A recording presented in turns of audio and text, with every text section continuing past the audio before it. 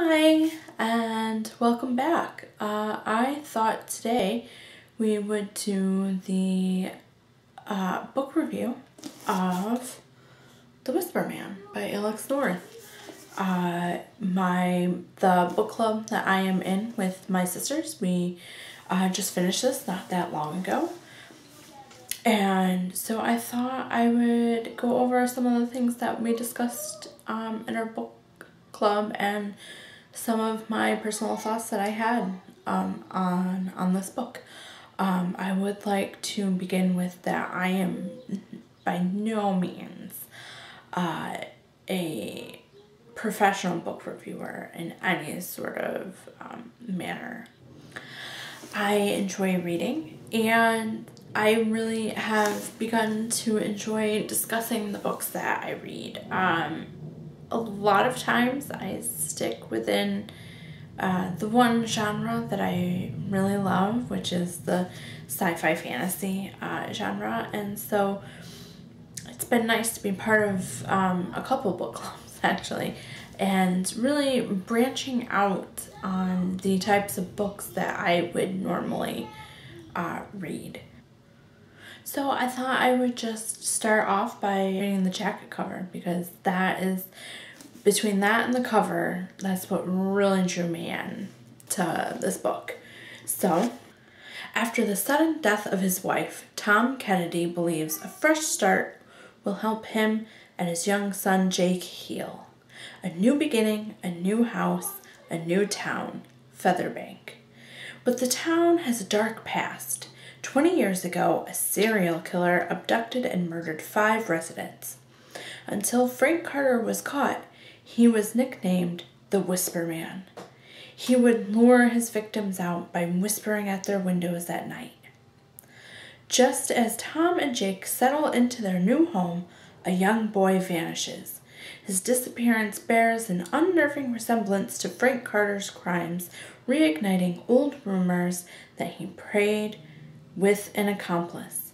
Now detectives Amanda Beck and Pete Willis must find the boy before it's too late, even if that means Pete has to revisit his great foe in prison, the Whisper Man. And then Jake begins acting strangely.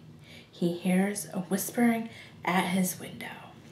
And so that is what drew me into this book to begin with. That jacket cover kind of has everything. It's got murder mystery, serial killers. So it's basically got everything, right? Also, just a quick warning, I don't believe my notes have any spoilers, but just in case, if you haven't read this book, this may not be a spoiler-free review. Just an FYI. To start, I thought the writing perspective was pretty interesting. It was done with the father, Tom, being written in a first-person perspective, and then the characters, Jake, Detective Amanda Beck, Detective Pete Willis, and from the killer's point of view, and those were all done in a third-person perspective. I know some of the girls in the club did have, and they just didn't enjoy the switching from perspective to perspective. I personally don't have an issue with that. For example, when I was in high school, one of the only books that I actually read after the first death was written between multiple different perspectives, and I really enjoyed that book. However, the perspective switches in this book felt a little jagged at times. It didn't feel like clean transitions among the characters. So that was a little off-putting. And then also the book is broken down into 6 separate parts. And the way that those parts are split up didn't fully make a lot of sense. So it left a lot of us in the book club not fully understanding why the parts were split where they were. I also personally had a bit of an issue with just the timeline. I'm still not entirely sure of the timeline from the beginning of the book when the first boy goes missing until the end of the book. I still don't have that. I still don't quite comprehend the time spacing between all of those events that happened.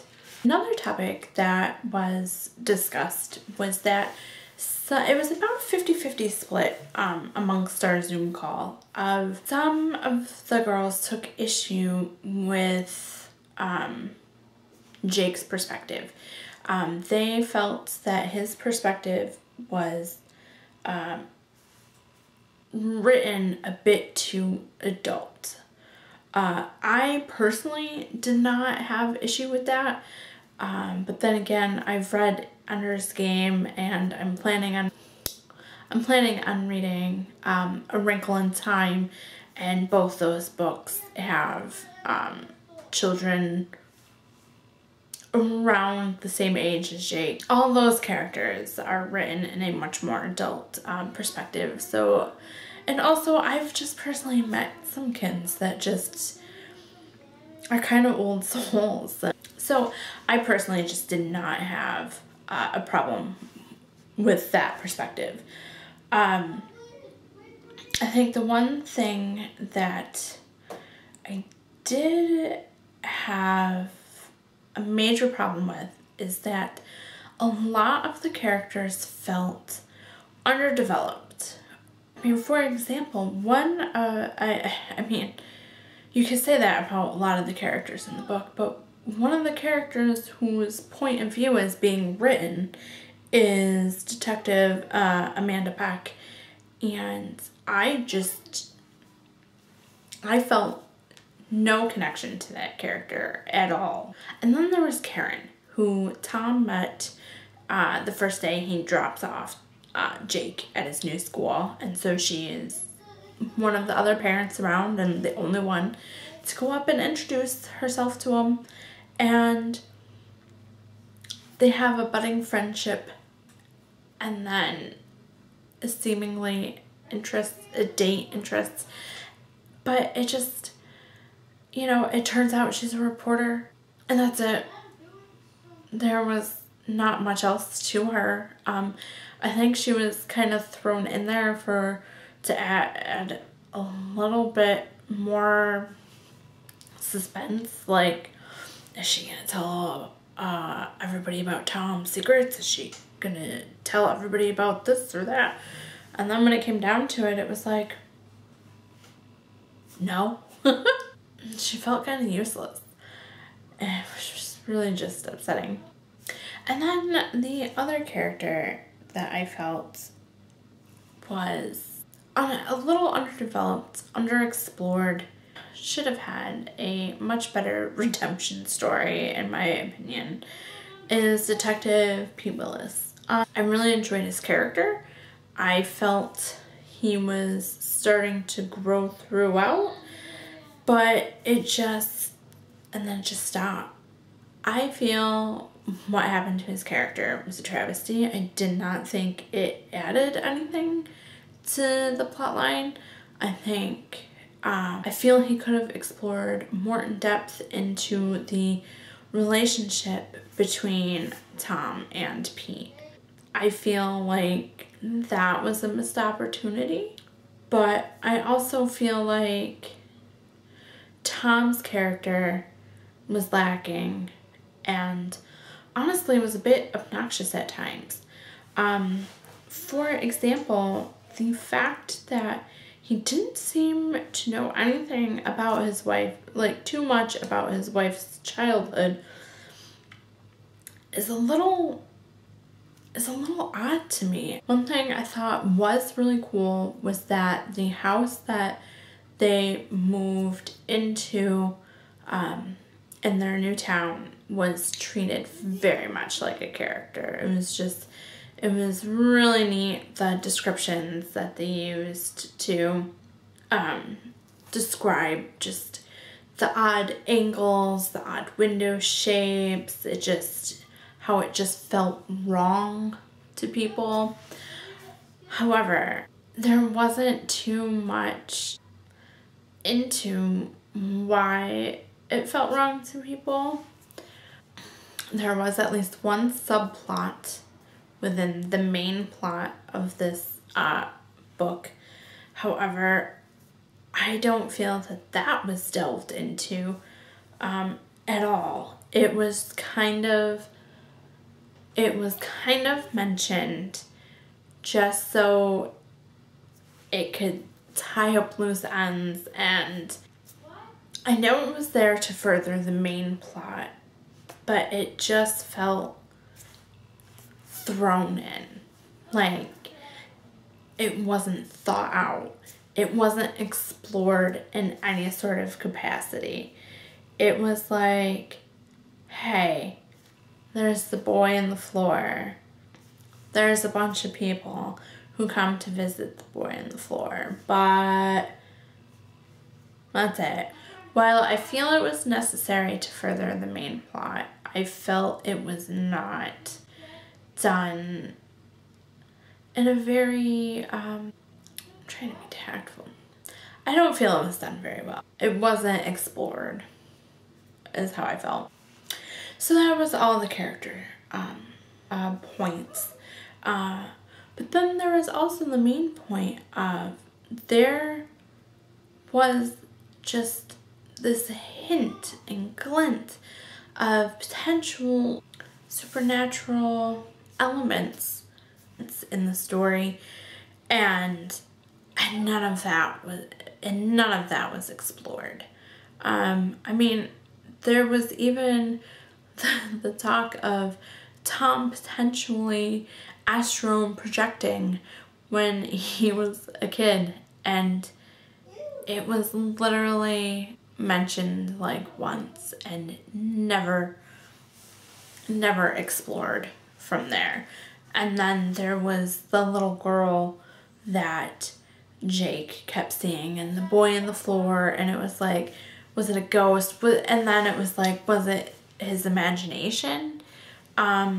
It's just, as someone who wouldn't have minded if it was, there were more supernatural elements and it was explored a little bit more, I was a little bothered by just having it all there but seemingly dismissed and not being pursued any further. So that bothered me. And then there was the pacing of the actual book. The first half of the book felt kind of slow, but I actually didn't mind that pacing. But then the last few parts felt rushed, super rushed. To me, it almost felt as though the author was given like 350 maximum pages for this book, and he wasn't allowed to go over that.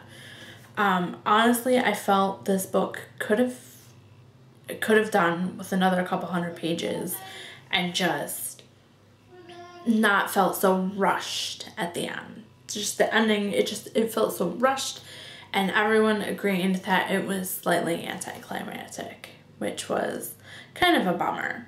So a few of the highlights that the book club and I did enjoy. We enjoyed the house and the description of it, though it could have used more.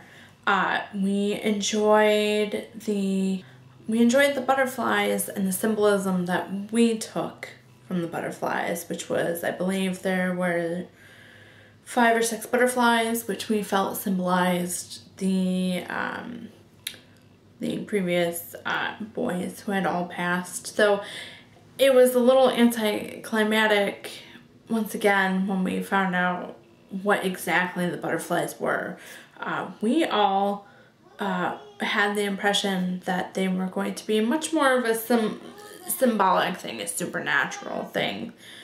that the butterflies weren't necessarily real, but since Jake drew them and Tom was able to see them, we felt as though we thought it was a bit more of a spiritual, symbolic thing.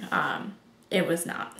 So that was a little lackluster when we figured that out.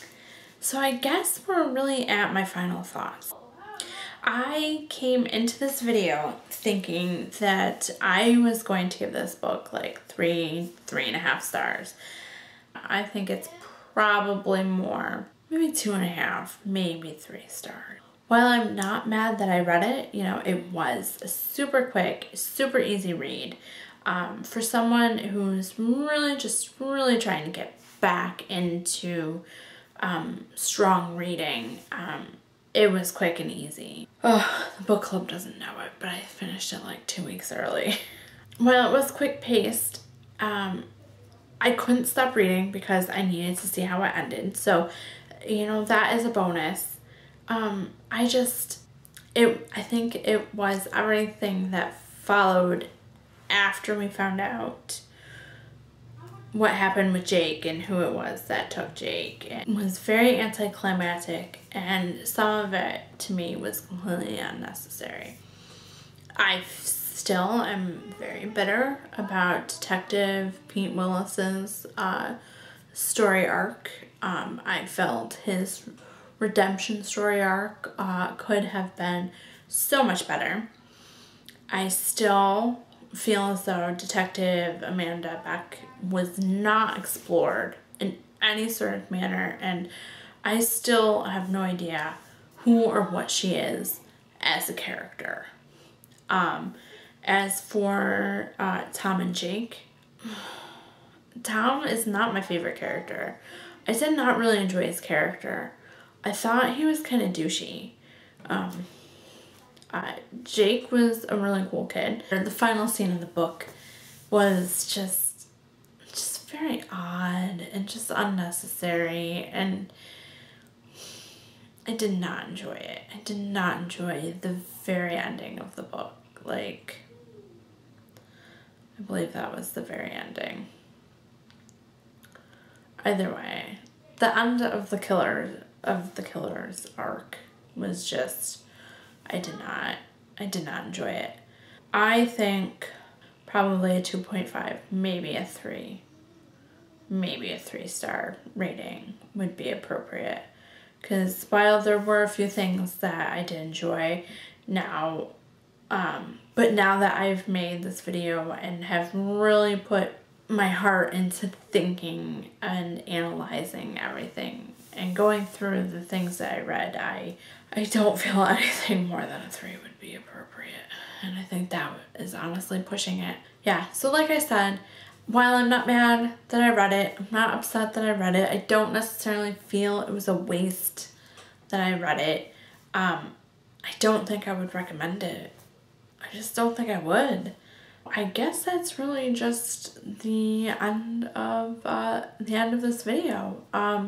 So yeah, so please just, you know, let me know down below if you read it, if you liked it, if not, why, or if you did, why.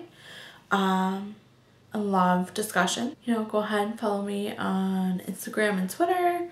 And yeah, I guess that's really about it. So thank you so much for watching. I hope to keep this up and keep this going. And I'll see you all later. Bye.